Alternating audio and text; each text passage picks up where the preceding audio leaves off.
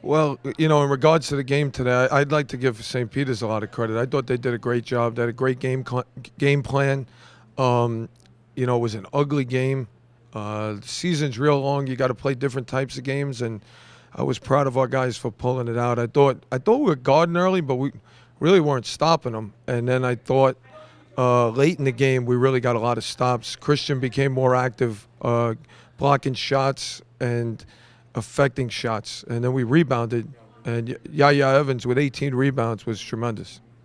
Um, big win, like you said, big win today. What does that do again?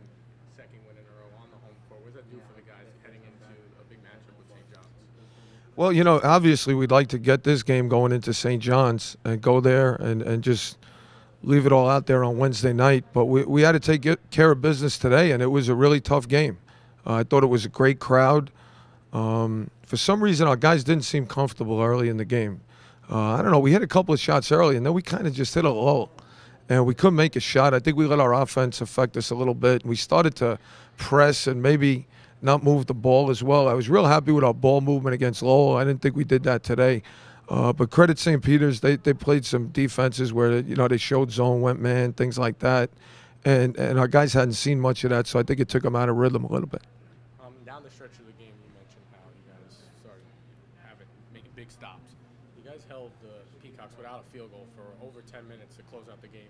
Can you talk a little bit about the defensive adjustments in the second half? You know, we really didn't adjust. You know, I was happy with our defense down the stretch. I did not know we held them without a field goal for that long a period of time. But I was happy with the effort.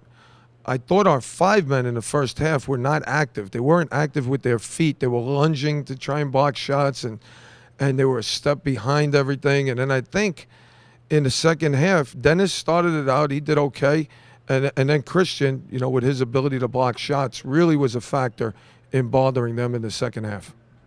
Jalen finished the game with 21 points, knocked down 5 threes. All of his field goals were threes. Can you talk a little bit about his performance today and what that long-range shooting does for the team? Well, Jalen's a great shooter, and he's really expanded his game this year where he's become a good driver. He had some really strong drives today as well. But he's a ball player. I mean, he's grown up on the game. It means the world to him, and I'll go to war with him every time. And last one for you. Yaya, his second straight game setting a career high in rebounds. Today he finished with 18 boards. What have you seen from him over the last couple of games? It seems like he's been more physical, crashing the boards.